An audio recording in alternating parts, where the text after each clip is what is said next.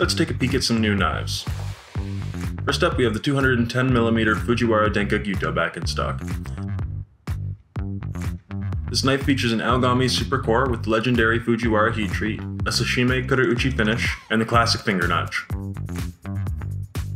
For the handle, it's sporting a classic magnolia and horn combo.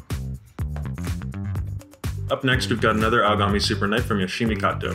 Also featuring a Kurouchi finish, these guys are nice and thin behind the edge and great cutters. And for the handle, we're rocking cherry alpaca.